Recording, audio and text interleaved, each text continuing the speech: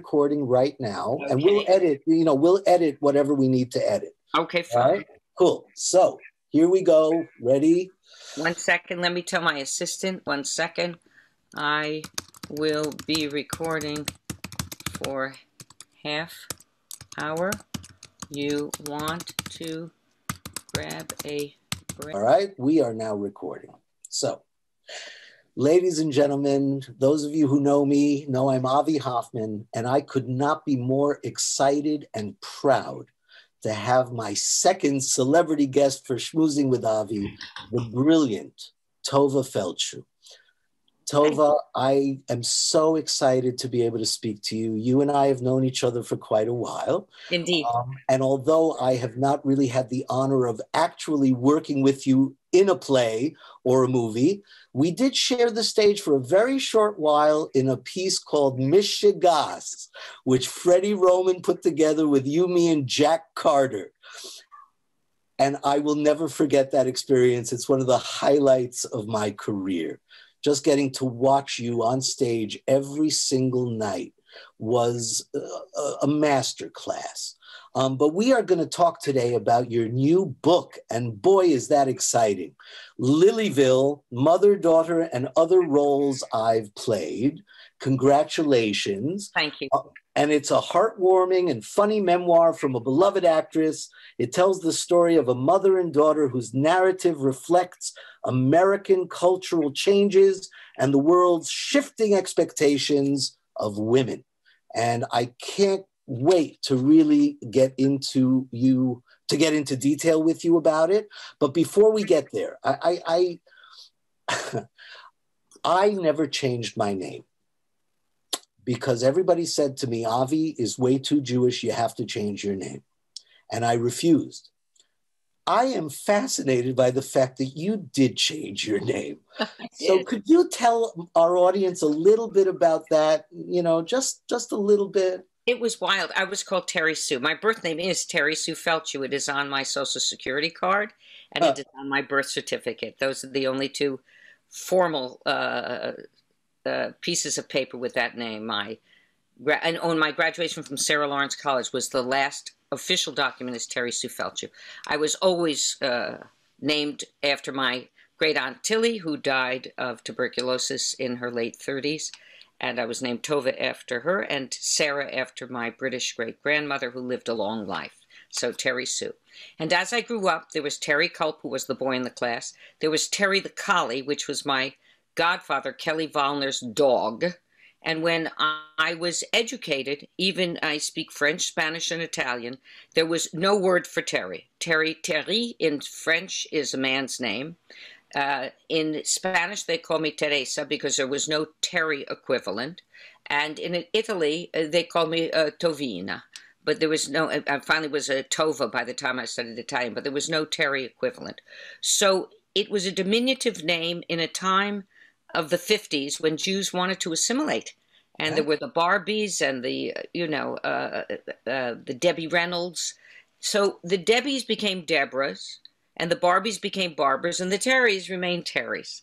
And I fell in love when I was at Sarah Lawrence with a boy from Wesleyan who was a wonderful photographer and still is, named Michael Fairchild. And one day we were head-to-head at my first job in Matunic, Rhode Island, as a paid non-equity actress. I remember got a raise. It says, "Dear Terry, your salary is $30 a week, but you're doing so well. I'm going to give you $40 a week. Please tell no one. Tommy Brent." So anyway, I was up there with Michael Fairchild. I was still in college, my first summer stock job, and he was the one who said, "What kind of a name is Terry Sue for you? It's you live in the North, you're Jewish. What else were you called?" And I said, "Well, I was called Tovah in Sunday school." I didn't even say I have to put my phone on silent, wherever it may be. I didn't even Hebrew school because I was slightly, that whole Jewish thing about not being too Jewish, I was slightly concerned about saying Hebrew school. So I said I was called Tovah in Sunday school. And he went, "Tovah, now that's a name." Right. And it became a love name between him and me. So it wasn't a political change, it wasn't a religious change, but it changed the entire landscape of my life. because we are judged by our perceived value. And, you know, Shakespeare says, what's in a name? A rose by any other name would smell as sweet. Everything's in a name because nobody's life is about yours. Right. Their life is about themselves and surviving and getting through the day and having a healthy body. So we use names as a shortcut, as shorthand. So all of a sudden I was perceived as a maven, as either an Orthodox Jew, an Israeli, a foreigner, none of which I was. I was cheerleader at Quaker Ridge School. And as a result, some roles I had to fight for, but many roles came to me on a silver platter, namely Yentl, Helena Slomov, and Holocaust, and then all the rest followed. Whether it's just a small piece like Fierce Attachment for Vivian Gornick, or a bigger piece like being handed Kissing Jessica Stein, being handed Booby Cantramists from A Walk on the Moon, most importantly Golda Meir, and now Ruth Bader Ginsburg. I'm going to play Golda, man. I remember you in Golda. Thank you. Oh my God. Thank you. So amazing. Thank you. I had a lot of fat suit on me then. And I was, at one point, I got to the weight I am now, which is quite lean because none of us go out to restaurants here in New York City. And I'm wearing pink nonetheless, even though we're in December, because it makes me feel good. And you're always beautiful.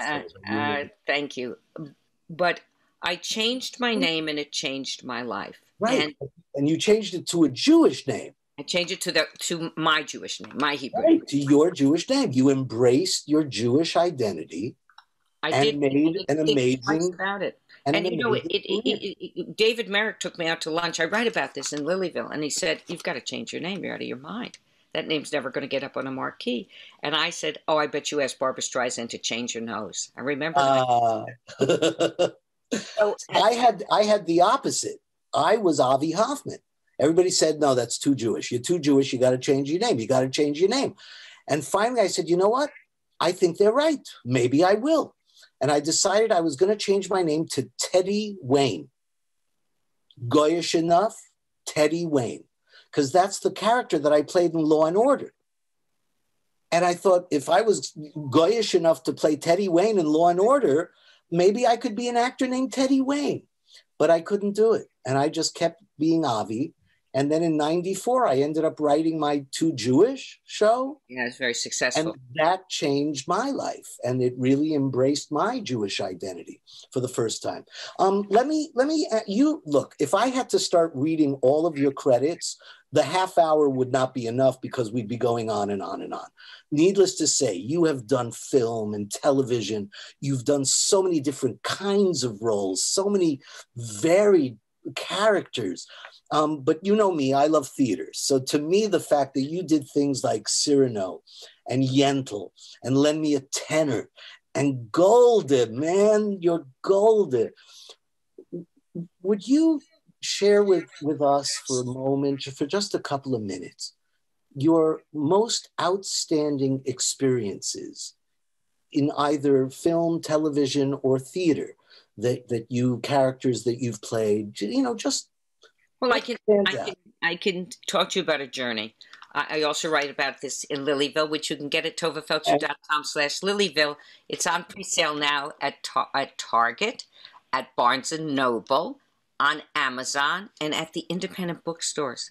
My publisher likes to support the local bookstores in your community, so you can just hit a button on my website and it would take you there. Anyway, when I was at the Guthrie, Michael Lang was the artistic director, and basically it was transmitted to me through a series of his actions and the actions of another director, John Hirsch, that I did not have any talent as an actor. I mean, none. So they got rid of me because they loved my brother. My brother was assistant artistic director at the Guthrie by the time he was 26. So they got rid of me because I could sing and dance, and singing and dancing in a classical rep company which praised and prided themselves in iambic pentameter. Singing and dancing was like being a circus performer, which I got to do in Pippin many years later. I was very happy. But I could sing and dance, so they let me go into Cyrano, and one of our leading ladies dropped out as the food seller. So I went to Broadway. I came to New York on Broadway at the Palace Theater in 1973 with Christopher Plummer in Cyrano with 14 lines and a red dress as the food seller. But my 14 lines, 6 of them were spent alone with Cyrano on the stage where he would kiss my hand, and one of the lines was spent opening the show. So my debut on Broadway, I had the first line, oranges, pomegranates, lemonade, and I came out alone with my fruit basket and the stuff I was selling in a beautiful red velvet dress that Desmond Healy made for me. But I was told at the Guthrie to pretty much hang it up, that I might as well become an accountant. John Hurst said to me, I was playing Peas Blossom for him in A Midsummer Night's Dream, and in front of the entire company, it was a very difficult role to play one of the first fairy, and I remember the speech was, over hill, over dale, through a bush, through a briar, over park, over pale, through a flood, through a fire, and he went, stop! So you want to be an actress? And I said to him, yes, I'd like to be an actress. Meanwhile, I'm thinking to myself, no, I'm just sitting here half naked playing a fairy for no reason at all. Anyway, he says, you want to be an actress? And I suggest you act. Otherwise, become an accountant. So he said that in front of everybody. Langham would never give me a big role. I was really a spear carrier. And what was great about the whole experience is that I had to get out of there. So I go and I do Cyrano with the 14 lines in a red dress, and agents immediately pick me up, and all I want to do is star in repertory as a leading lady to prove to them and myself that I actually could act. So I got the leads at the Cleveland Playhouse, the ingenue leads, and the leads at Stage West in Springfield. And I so wanted to go to Cleveland. It was a longer season. I was going to do O'Neill's Touch of the Poet. And Stage West was lovely. It was Irina in the Cherry Orchard. And then a little-known composer named Barry Manilow had written a 19th century spoof called The Drunkard, and I was going to play Mary Middleton, the lead. And my agent said to me, you're not going to Cleveland. It's too far away. You're going to Springfield. And every Monday, you're going to come in and audition. And I auditioned for David Merrick, and he offered me the understudy and then the standby to Bernadette Peters and Mac and Mabel, and I turned it down. Wow. I said, Mr. Merrick, I have understudied for 2 years at the Guthrie, and I never went on.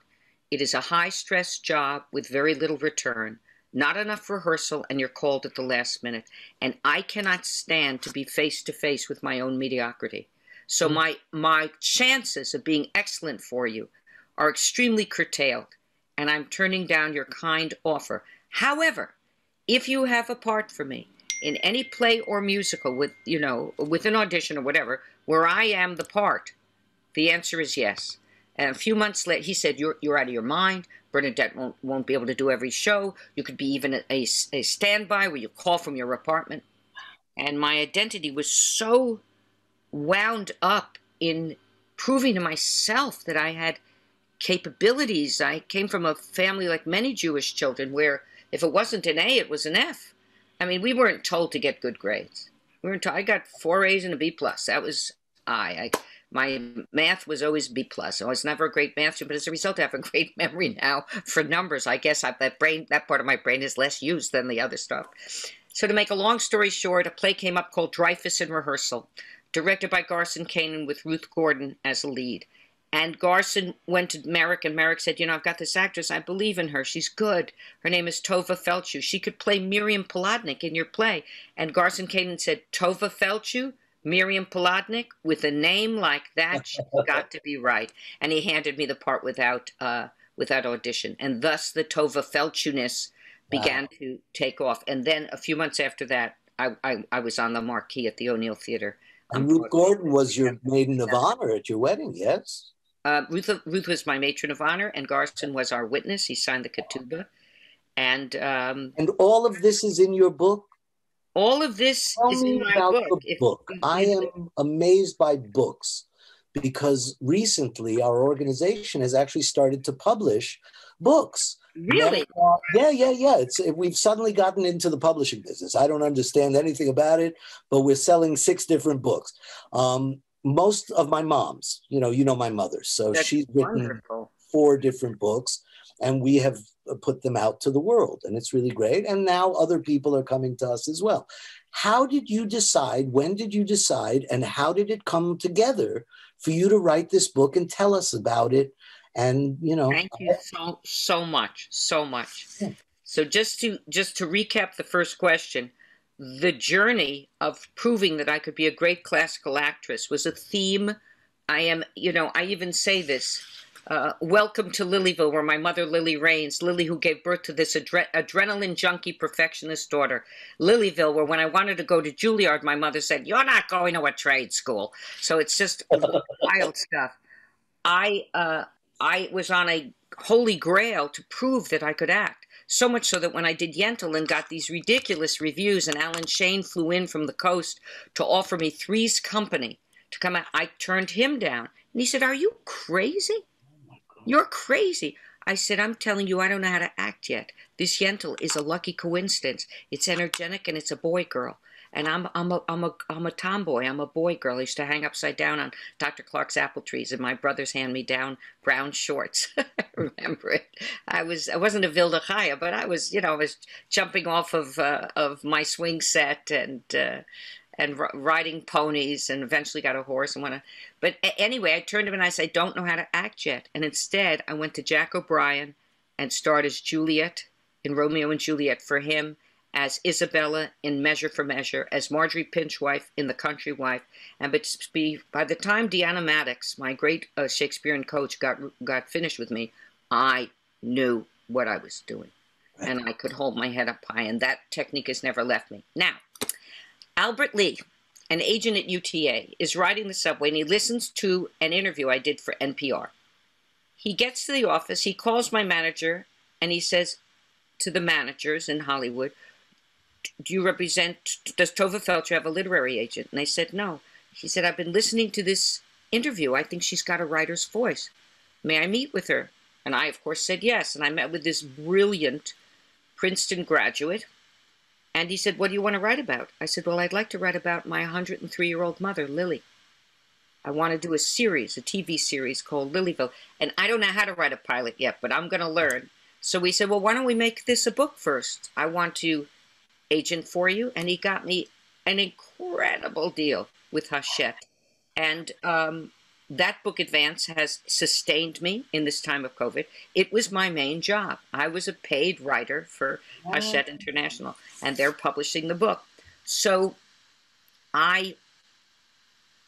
what's interesting about the book, it's that it's a memoir through the eyes of my mother and me. It's not just, and her view of what it means to have a career in the entertainment field. And she was born on a dining room table in 1534 Charlotte Street in the Bronx in 1911. And this book is being published in 2021. So it will cover 110 years of American history, of Jewish immigrant history. Of course, I, like many of my colleagues, all my grandparents were European. From Austria, my grandfather David Feldshuh. From Germany, Marion Ackerman Feldshuh, who came to the United States through Canada and was brought up in St. Paul, Minnesota. My grandmother Ada, who was British, and my grandfather Gershon, who was Russian. So when I do Grandma Ada in my one-woman show, I use my grandfather's accent, but the story is really the story of my Grandma Ada, who went to the British music hall. But you couldn't do a British Jew 25 years ago and have people compute that this was the right choice at that time. So I took Grandpa's accent and did Grandma's story. She went to the British Music Hall to sing and to dance. She wanted to be an actress. And they said, "Ada, show us your ankles." And she showed them my ankles. And then they said, "Ada, show us your knees." And she said, "That was the end of my theatrical career. Nobody saw my knees except Grandpa." And then, "Not so often." So so anyway, I was asked to write a book. And I wanted to write this book dedicated to my mother, Lily, who, now that she has left me, is always with me. And I wanted to make sure that my daughter and my son and my grandchildren knew that Lily was in them, in their heads, in their bones, in their hearts, just as your forebears, Avi, are within you, within your blood, within your genetics, within your epigenetics, within your memory. And that's the universal of the book, because it's the story of a parent-child and their journey toward each other, trying to make an us happen, which didn't happen for many years. And what I love about what you're telling me is, indeed, the Jewish contribution to the mainstream American culture and history sounds to me like a lot of what your book is about. That 100-year span of how the Jewish immigrants created American mainstream culture in so many ways. Whether No, absolutely. And not only that, but the Jewish values. So therefore, to be an actress was close to being a vagabond. I came from a family where my grandmother dreamed of being an actress, and she gave it up to be a wife and a mother of 4 girls. Right. And Gershon, my grandfather, who was a master, not a tailor, not a Schneider, he was the man who cut the patterns. He cut, and whenever he was in business for somebody else, they had a Benz, and they were rich. And whenever he went into his own label, and I have the label, it says G. Kaplan, Fifth Avenue. He would lose his money because he wasn't as entrepreneurial and as clever with business as you are, Avi. And her values, she made a shrine and a throne to Andrew Harris Levy. When I married that Harvard lawyer, she could find me love. So I had already won 5 awards on Broadway. I was already starring in Yentl. Yentl was finished. I was about to do Holocaust, which would get me my 2nd Emmy nomination. And on my wedding day, my mother said, Tovah, darling, you can do whatever you want now. And I figured she was going to say, you can try movies. You can go to Hollywood. She said, you're marrying a Harvard lawyer. And that's where the value was. And it wasn't that she was creepy.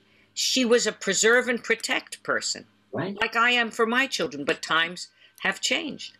Times have changed. And we all know that theater is precarious at best. You know, the arts are precarious at best. And indeed, we've learned with COVID how fragile our industry really is.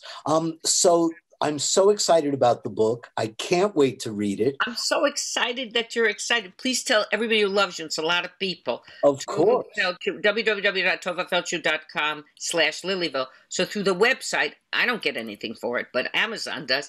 You can buy the book. It's $28 the hardcover. And if you buy it in pre-sale now, and you send me via info@concertsbytovah.com, this is all on the website. You send me your address and a picture of the sales slip, I will write a custom-made bookplate to you, to Avi. Right, a pillar of international Yiddishkeit with all my love, Tovah, parenthesis, Feldshuh. I will write a personalized bookplate to you, of course, at no charge, and I will send it to you. You know that I can't wait for that. Let me now ask you, I'm assuming that your son Garson is named after your grandfather Gershon. Mm-hmm. And I read that in 2015, you decided to take your son and climb Mount Kilimanjaro. I did. And I met with my beloved friend, a brilliant writer as well, Janice Kaplan, who when I was first meeting with Albert Lee and his associate, Lane Zachary, who is still my wonderful agent, Janice Kaplan said, why don't you write about climbing Kili with Brandon? I said, because maybe that would be my next best project, or really my next best project. This is Lilyville. My next project would be Sydneyville, but it'd be a little more difficult to play my father, though having played Yentl and other trouser roles, maybe not. But Brandon and I climbed Kili, and I was the oldest climber by 15 years in our 6-man group. We had 6 climbers, one of whom was Deborah Messing's brother, of all things, and Brooke Baldwin, the great anchor at CNN. So we had 6 climbers, we had 40 Sherpas. It's not because we were spoiled brats. It's because we had to carry our knapsacks at 25 pounds, but they carried the stove, the tents, the outhouse, you know, the toilet. It was wild. It was a life-changing experience I hope never to experience again. I was going to say, Jews that I know don't climb Mount Kilimanjaro. I can't even fix the cabinet when it breaks down. It's like, oh yeah, I got to call somebody. I'm an athlete from my father. He was an Austrian. He was an American, but he was, you know, he said, Tovah, if you pee and you poop and you cut a sweat every day, where can disease land? He was very, very optimistic. I also write about the ups and downs of marriage in the book, because I'm married for almost 44 years. My parents were married 63 years. My parents-in-law were married 63 years, and there hasn't been a divorce in my direct line for over 200 years. There's a chapter called "Marry Like a Jew, Divorce Like a Catholic." That's it. Good. Oh, I believe in marriage. I've done it 4 times. So, so finally, my question is: now you have accomplished unbelievable success in all of your fields, and now you're even a writer with your own book, which I predict will be a bestseller. I Now, hope so. I hope so. now That's my what? bat mitzvah. Tova, now Now what? what? Yeah. I'm expecting a one-woman play about RBG. I would like to take a play called Sisters-in-Law about RBG and her relationship to Sandra Day O'Connor to Broadway if we ever get out of this mess. But in the meantime, besides putting RBG in my act because I played her in the premiere of Sisters-in-Law in Los Angeles, I met her 4 times before she died within the last year. Yeah. I had 2 private interviews with her, and we talked a lot about opera and stuff. And then I saw her in 2 public venues where I was invited to a dinner in Philadelphia and a dinner at Union Theological Seminary. Wow. So that would be what I've got my eyes on. And I would love to get back on the stage or star in a series, because series in a way is a Zoom experience. You know, your work becomes ubiquitous. You can distribute it. And it's true. You said there's always an upside to every gosh darn challenge. And the COVID thing is a big one. And this ability, like I'm having Shabbat tonight, and I write 90 of my relatives from Australia to Caesarea. Wow. So we can gather for Shabbat. Now, you could never do that in person. That's a reality TV show right there, the Feldshuh Family Zoom. That's true. We're on our 35th. I should record them all. I should record them all. And yes. I am so, so happy. Our time has come to an end. But please tell everybody one more time, show them the book, tell them where to buy it.